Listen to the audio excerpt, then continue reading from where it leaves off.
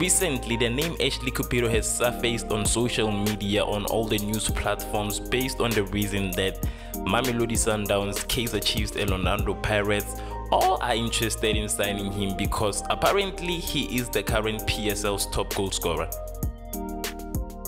But it seems like the teams that were more interested were Orlando Pirates and Kaizer Chiefs.